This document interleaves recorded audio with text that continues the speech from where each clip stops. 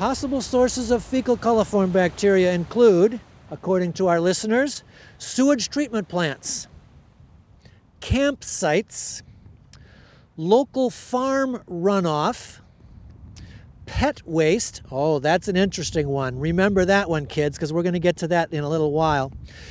Marine mammals, Canada geese, waterfowl, fish in the estuary, and dead animals. Well, now some of these answers could likely be correct. Some of them are a little more difficult. Let's get our oyster over here. I want to ask the oyster if he'd like to make a guess or add to the list of what may be causing the fecal coliform, or the source of the fecal coliform bacteria in Padilla Bay.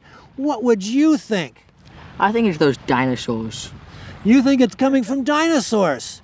But wait a minute. Fecal coliform bacteria come from warm-blooded animals.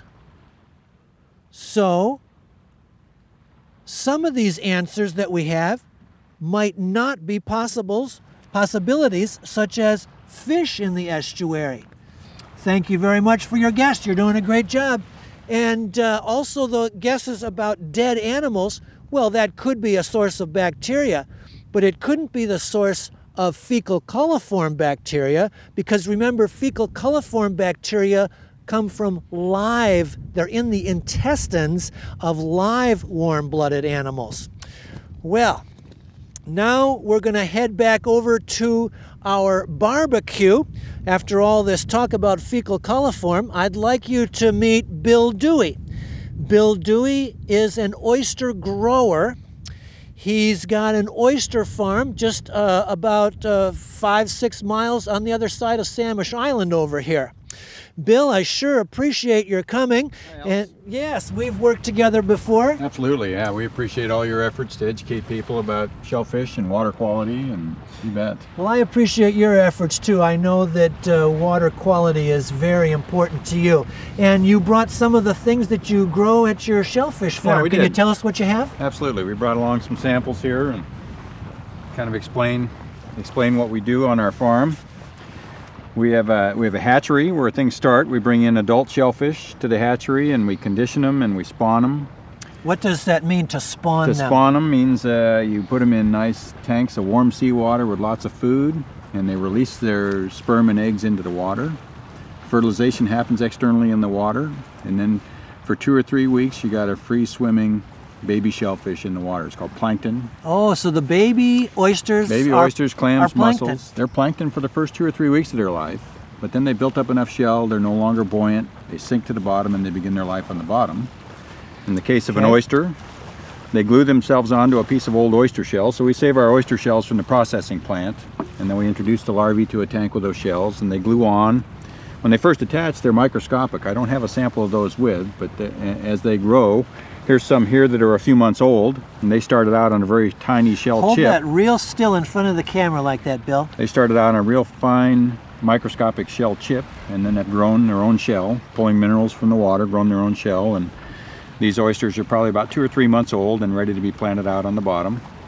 So planted, you mean you take them where? We take them out to our farms, out to our tidelands, and put the seed out on the bottom, and then come back a few years later, and hopefully these are some extra large samples here, but these are big Pacific oysters that have grown in Samish Bay. This is actually a cluster, and we produce the seed a little bit differently that generates this cluster. But these oysters would come into the processing plant. We would shuck the meats out. Here's one opened up here so you can see what they look like opened up. You know, you talk about filter feeders and the ability of these animals to clean the water out there. A mature Pacific oyster this size in the summertime when the water's warm can filter up to 65 gallons of water a day.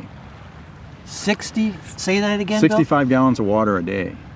So you can imagine if you have a whole bed with millions of oysters out there filtering 65 gallons each, they can clean a lot of water. Uh-huh.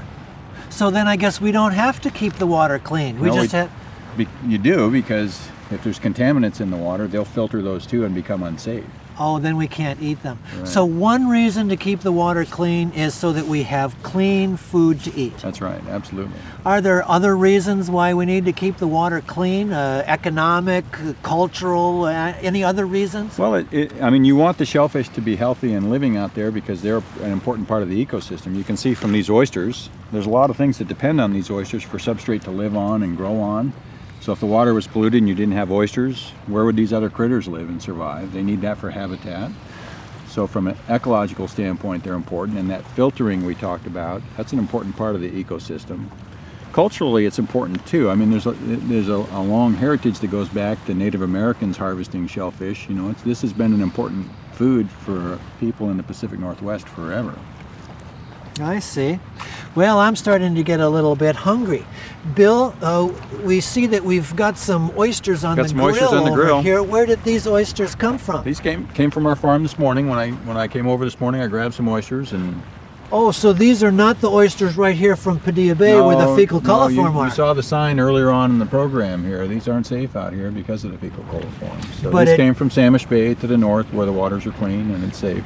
Oh, good. Well, I'm glad to hear that. Now, Bill, you mentioned that we need to keep the water clean, but I'm wondering what are some of the things that school kids could do to help keep the water clean? That's a great question, Alex. So, some of the things that I can think of right at the top is when they're out walking their pets, and the pets do their deed, is to pick up after their pets. Cleaning up pet waste is important because those pet wastes wash into the storm drains, and those storm drains lead to the bay, and will contaminate the shellfish beds. I see. Another thing is to think about. Wait, Bill. Go ahead. Yeah. Look right over here. We've got a pet, and yep, there's a dog right over here, and it looks like it's even doing some business right now.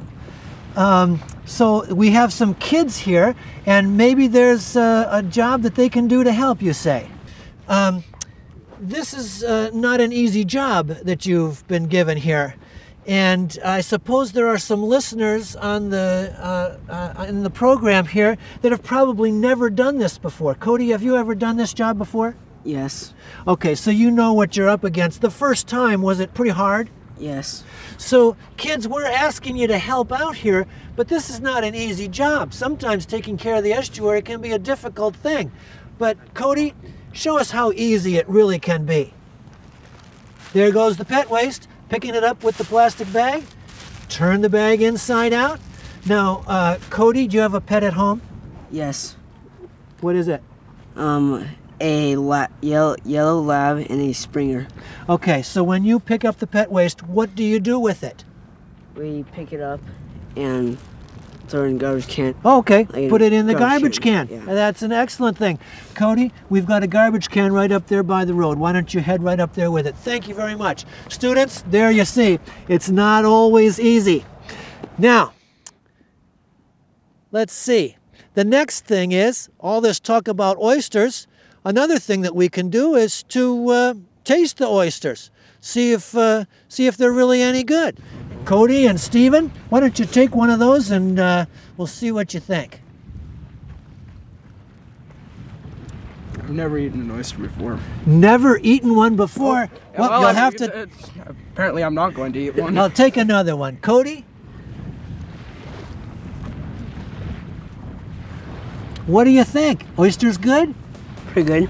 Yeah, they're one of my favorites too. Stephen, your first oyster. It's okay. Uh-huh. What's the texture like? Slimy. Oh, well, I would expect that.